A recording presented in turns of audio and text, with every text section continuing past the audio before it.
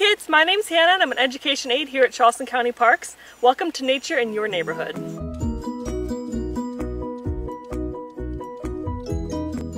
Spring is sprung in the low country, so today let's talk about everyone's favorite hoppin' critter, the eastern cottontail rabbit. The eastern cottontail rabbit isn't picky when it comes to habitat, and they can be found in open, sunny fields such as this one all the way over from the East Coast to the Great Plains. These rabbits are mostly brown with a white belly, but during the colder months their brown fur turns a little bit more gray. They're named for their white cotton tail. Can you think of another species that got its name from its appearance? You may have heard that rabbits are rodents, which is untrue. Rabbits are actually lagomorphs and are a close relative of rodents. Females are called does and males are called bucks, just like deer. The eastern cottontail is an herbivore, which means they love to eat on plant material.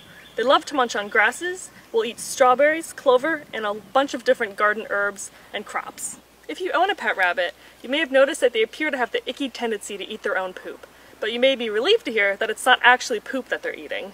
You see, a rabbit's diet is so nutrient-packed that it's impossible for their gut to absorb all of the nutrients the first time around. So they produce these cecotrophs, a special kind of dropping that contains all of the leftover nutrients that they weren't able to absorb the first time around. Your rabbit will then enjoy these cecotrophs as a healthy, tasty snack. Can you think of another animal that eats something you and I might think is yucky, but is actually very nutritious?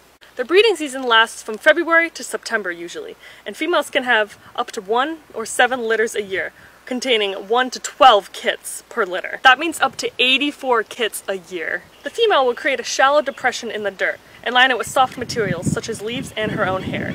The babies are born altricial, which means they require constant care from their mother, just like a human newborn. During the springtime, it's common for people to stumble upon a rabbit nest and think that the babies have been abandoned. That's because mom doesn't hover around the rabbit nest. Instead, she forages nearby, but may not be visible to you. She does this in order to avoid drawing predators towards her nest. Rabbit kids don't stay in the nest for long. By 4 to 5 weeks old, they're usually ready to take on the world by themselves. Can you guys think of an animal that has lots of babies at a time? Or what about an animal that has only 1 to 2 babies at a time? The eastern cottontail rabbit is generally solitary, with each rabbit patrolling its own territory. They are crepuscular, which means they're most active at dawn and dusk. Can you guys think of any other animals that might be crepuscular? They are speed machines and can run up to 18 miles an hour, and they can make all sorts of different sounds. When they're sorted about predators, these rabbits can be super loud. These rabbits are a huge source of food for many different animals around the low country, including bobcats, snakes, eagles, and even people. You can help rabbit families by teaching the people in your life about their behavior. I hope you guys learned a little bit about rabbits today. Thank you for tuning in to Nature in Your Neighborhood. We'll see you next time.